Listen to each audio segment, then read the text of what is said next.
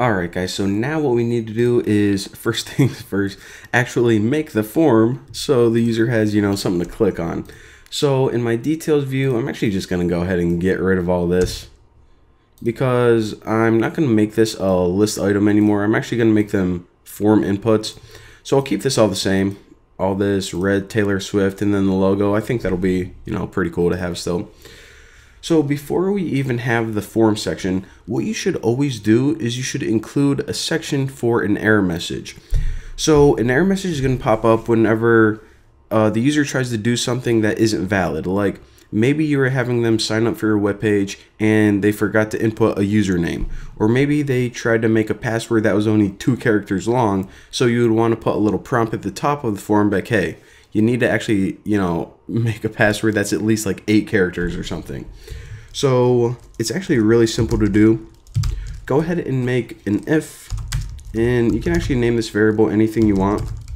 But I'm just going to say if error message, because later on whenever we're handling this form, usually we're just going to want to say, okay, do something to the database, redirect them to this page, no problem.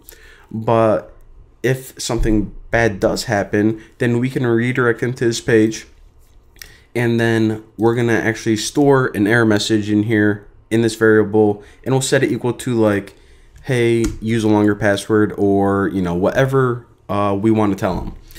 So just make a conditional right in there, and you can style this however you want. I'm just gonna make something bold real quick. So strong, and I'll just say error message. So hopefully this will not exist. There won't be any error messages and this will not even appear. But if it does, then they're going to have a little bold message at the top says, hey, you did something wrong. All right, so now we want to end if. All right, so that's all we need to do. And later on, whenever I set this, you guys are going to easily see what I'm talking about. Let me clean this up. I like being able to scroll for some reason. Ooh, feel so free. All right. So now we just need to go ahead and make a form. And all right, let's build this step by step. So what is the action of the form? The action is what URL you want to send this data to. And of course, we just want to send it to this right here. But remember, instead of just hard coding this, we have that cool shortcut. So back in here, all right, let me just copy this because I'm too lazy to type it out. And all right, so the action for this is music favorite. So that's the URL pattern, and we can go ahead and pass in the album ID as well, because we also need to pass in the song ID. But for the song ID, we're going to be getting it from these inputs. So there you go. Now another thing, another attribute that we want to add is the method. So the method of this is going to be post. Most of your forms, of course, are going to be post. I assume that you guys already know about getting post. So there you go.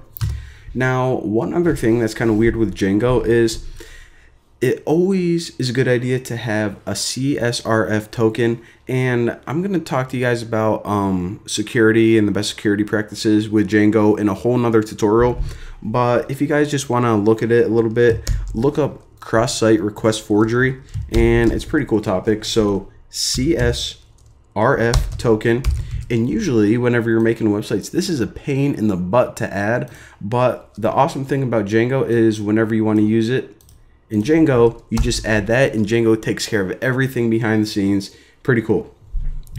All right, so we have a form right there. So now what we want to do is we want to list through this album and just loop through every song and make that a choice. And we already did that before, so remember that was for song and album dot song set dot all.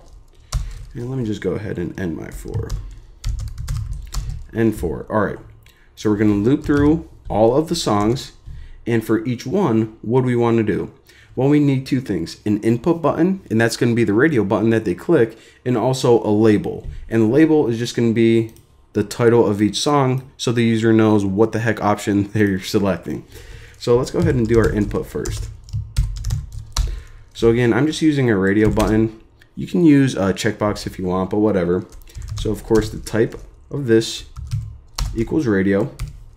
Now the ID is pretty much just for your HTML. So for the first one, it's just going to be song 1 and then song 2 and then song 3. So we really don't use it in code, but whenever we have labels, we pretty much give it the same ID, so that way it knows that this input or this radio button is for that label. So you guys are going to see later on whenever we run the final site, but there you go. So I'm just going to write song and then for loop counter. So again, this is going to get auto incremented each time it prints out a song. So 1, 2, 3, 4, 5, and that's already built in. We don't have to do anything weird with that.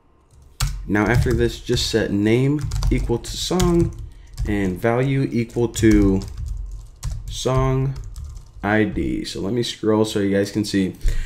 So again, later on, whenever we actually pass this data, all of the form data to the views function so we can actually handle it, this is going to be the name or just the variable's name, and then this is going to be the song ID. So we'll pretty much say get the ID of whatever song they selected. Let's say that this one was 20, and then it's going to look through the database and then do its thing. All right. Holy crap, what's going on here? I have my font way bumped up for, you know, just so I can, just so it looks better on YouTube, and it's kind of hard whenever I'm programming. I never program with my font this big, so that's why it's like kind of freaking me out. All right, so now let's just go ahead and make a nice little pretty label for the user. So for the label, the first thing you write is this, for, and this attribute is the exact same as this. So for song 1, song 2, yada yada, whatever. So again, this is mostly just for display. And what do we want to display in the label? Well, let me just go ahead and display the song title. I really don't care about the file type. I don't think the user is going to care about that either. So I'll just write song title. Now another thing that I'm going to do is this. How does the user know that their song is favorited?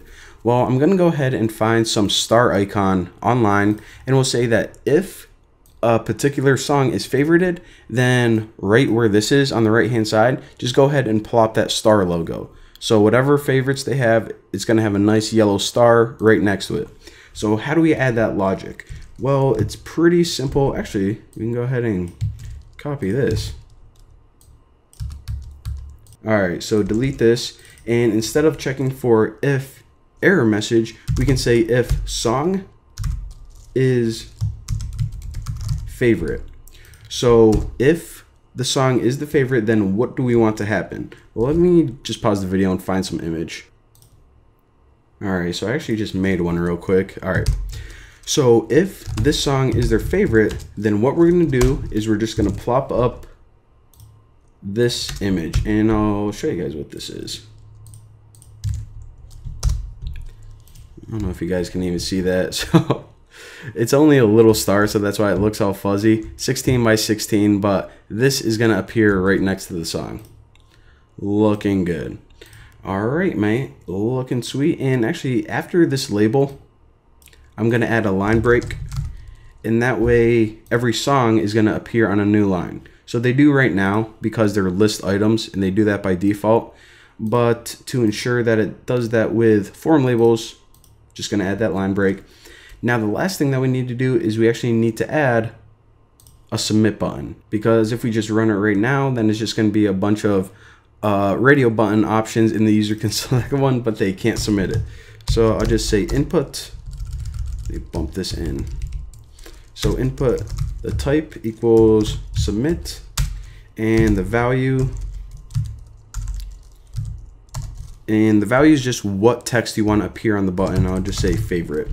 It has no effect on your program whatsoever. So there you go.